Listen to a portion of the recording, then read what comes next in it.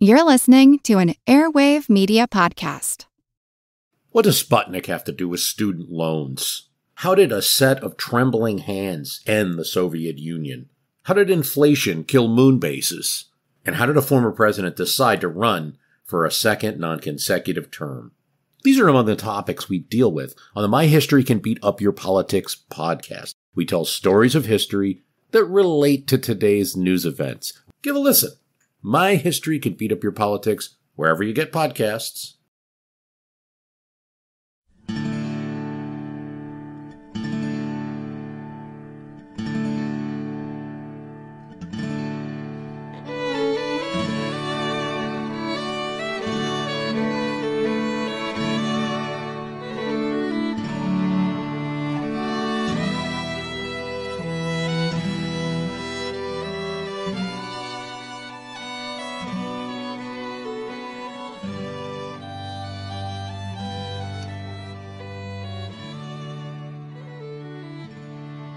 Hey everyone, this is Rich.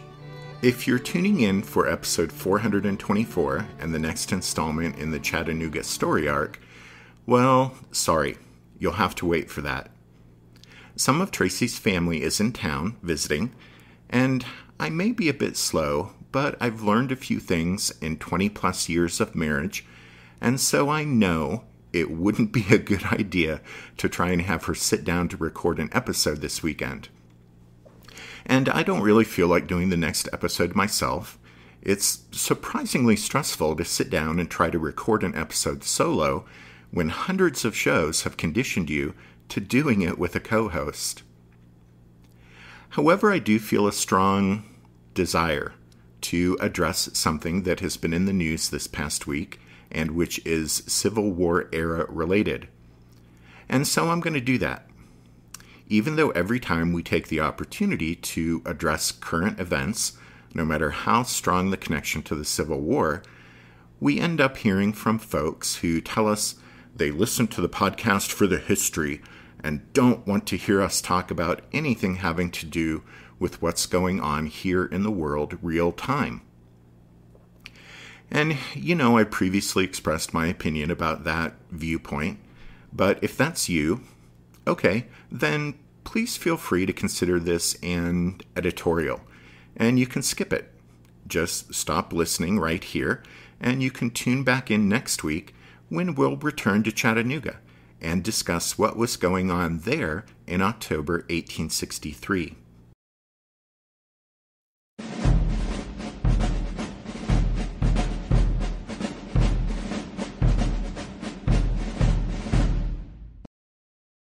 All right, for those of you who are still listening, I'd like to start off by sharing a quote by Bruce Catton, who was an American journalist who is best known today for the popular history books he wrote about the Civil War, one of which won him the Pulitzer Prize back in 1954. In one of his books, he wrote, "We are a people to whom the past is forever speaking. We listen to it because we cannot help ourselves, for the past speaks to us with many voices. Far out of the dark nowhere, which is the time before we were born, men who were flesh of our flesh and bone of our bone went through fire and storm to break a path to the future. We are part of the future they died for. They are part of the past that bought the future. What they did, the lives they lived, the sacrifices they made, the stories they told, and the songs they sang, and finally, the deaths they died, make up a part of our own experience. We cannot cut ourselves off from it. It is as real to us as something that happened last week. It is a basic part of our heritage as Americans." One of the things that amazes us about doing this podcast, and has amazed us from day one, is that so many people aren't just casually interested in the Civil War, but it amazes us that so many people are so enthusiastic, passionate, excited when it comes to this part of our nation's past. I think that's because, even for us today, The Civil War and Reconstruction aren't simply a closed chapter in our dusty past. No, instead, the issues, events, and personalities of that era still speak to us today and make up a part of our own experience as Americans. Even here in the year 2023, almost 160 years after the last shots of the war were fired. What explains this continued passion about this part of our nation's past? Well, again, quoting Catton, he said, "Here was the war that went closer to the bone and left a deeper imprint on the national spirit than any other war we ever fought." And I think that's true. And because it's true, and because we can't cut ourselves off from this part of our past, because it's a basic part of our heritage as Americans, it's vitally important that when it comes to the Civil War and Reconstruction, and the issues, events, and personalities of that era, it's vitally important that history is safeguarded against misinterpretation, and that we correct misunderstanding. And of course, it's our duty to protect that history against the assault of outright lies. The history of the Civil War and Reconstruction is one of the most dynamic parts of our nation's past. The more I study the Civil War, the more I'm convinced it wasn't meant to be an ending, but was meant to be a beginning. Which is why, Lord willing, we're not going to be finished with this podcast until we also talk about Reconstruction. I'm convinced the war was not meant to be an end in itself, but rather was meant to be something from which we made a fresh start. Abraham Lincoln, I think, came to this same understanding, which is why he talked in the Gettysburg Address about a new birth of freedom. And during Reconstruction, there were tantalizing glimpses of what it might mean for us to live up to Lincoln's vision. But as a nation, we ended up badly dropping the ball when it came to the opportunity to make a fresh start, to make real Lincoln's hope that the war would lead to a new birth of freedom.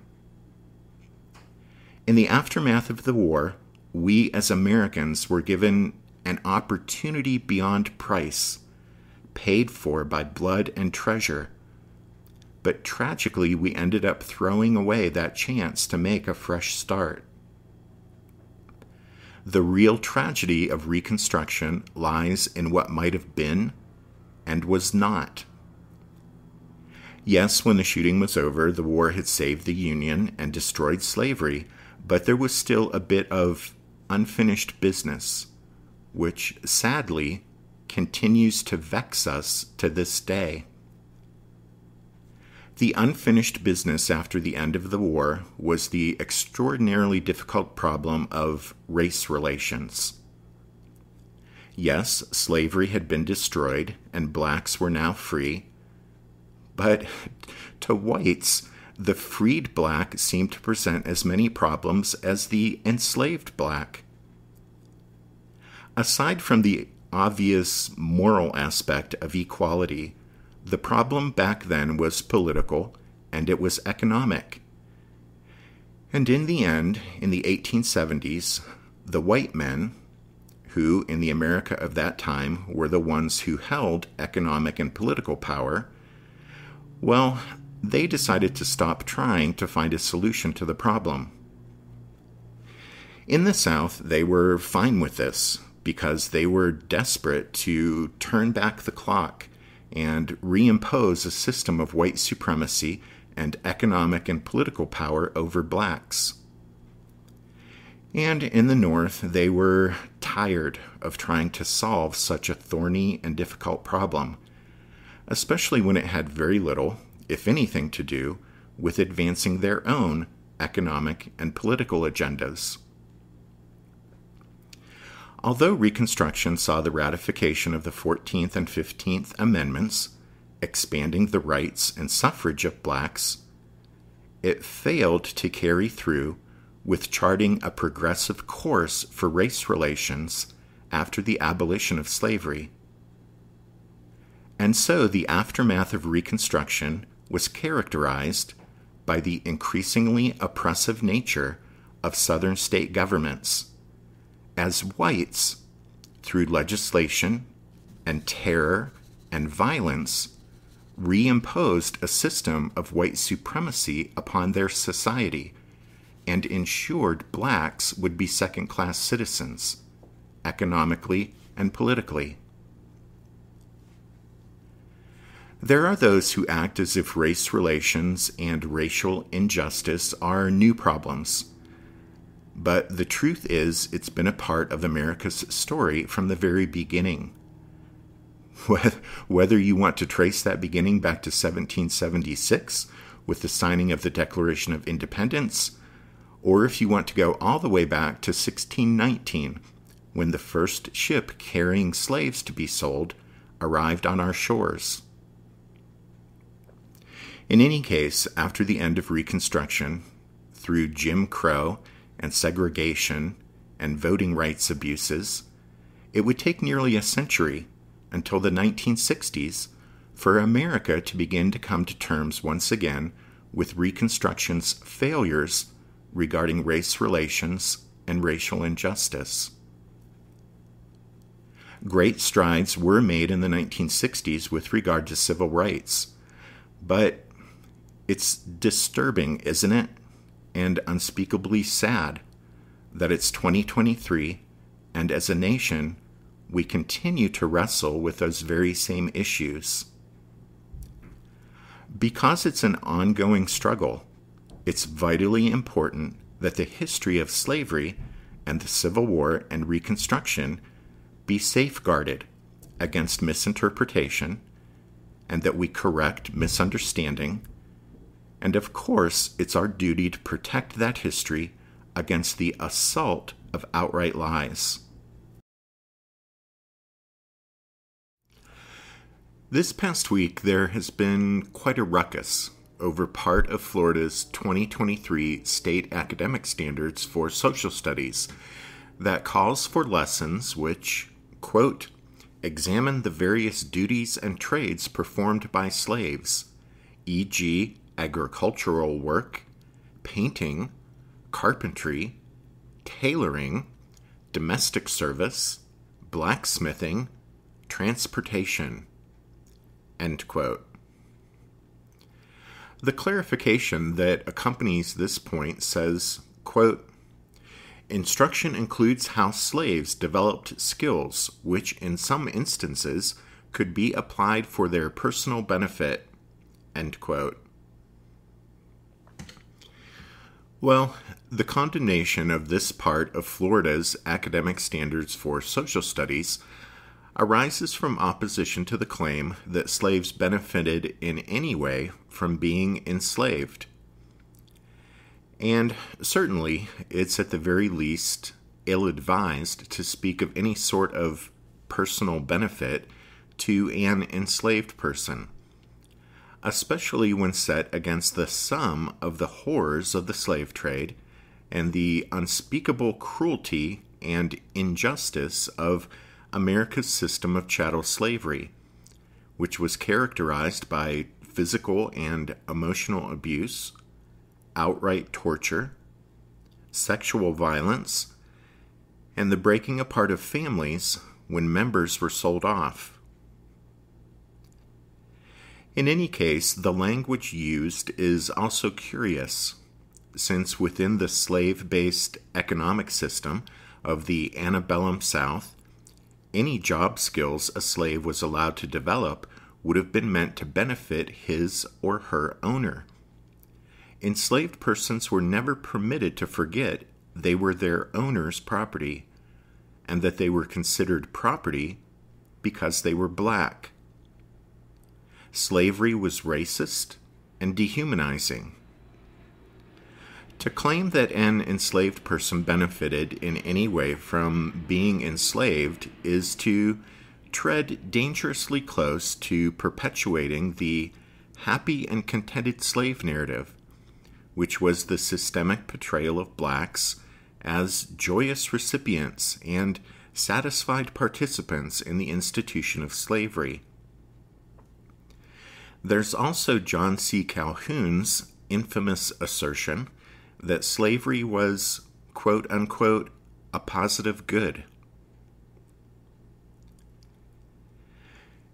And so it's just my 2 cents, but it seems as if it might be a good idea to reconsider this portion of Florida's academic standards for social studies, since any claim that an enslaved person benefited in any way from being enslaved is not only impossible to defend from a moral standpoint, but it's bad history, as it needlessly opens the door to misunderstanding or distortion. We are a people to whom the past is forever speaking, and whether we like it or not, whether it makes us uncomfortable, slavery is a basic part of our heritage as Americans. When it comes to the history of slavery and the Civil War and Reconstruction, it's important we get that history right, because it's not just a closed chapter in our dusty past. Instead, the issues, events, and personalities of that era do still speak to us today, as we're still engaged in a struggle involving race relations and racial injustice. And as we continue to work to get that part of our national story right, maybe it will free us, each of us, to view our lives and our times as an opportunity to tackle head-on the problem of race relations and racial injustice.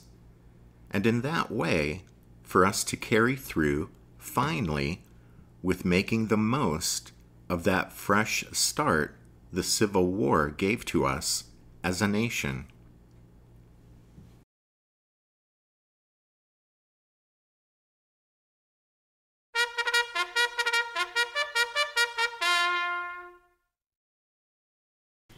Real quick, we just want to tack on a couple of book recommendations. The first is Forever Free, The Story of Emancipation and Reconstruction by Eric Foner. That's Foner. The second is Frederick Douglass, Prophet of Freedom, which is the recent outstanding Pulitzer Prize-winning biography of Douglass by David W. Blight. So there you go.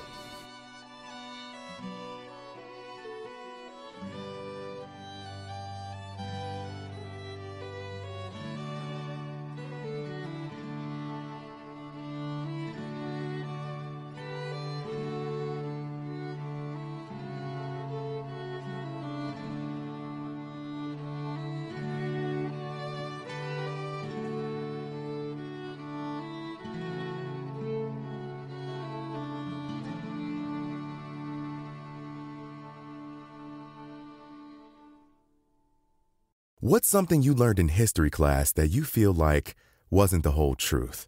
Better yet, what's something you didn't learn at all that was omitted completely? That's what I like to call redacted history. My name is Andre White, the host of the Redacted History Podcast, the place where history's forgotten events, heroes, and villains get their story told, one episode at a time. The Redacted History Podcast. Real history never dies. Stream the Redacted History Podcast on Apple Podcasts, Spotify, or wherever else you get your podcasts.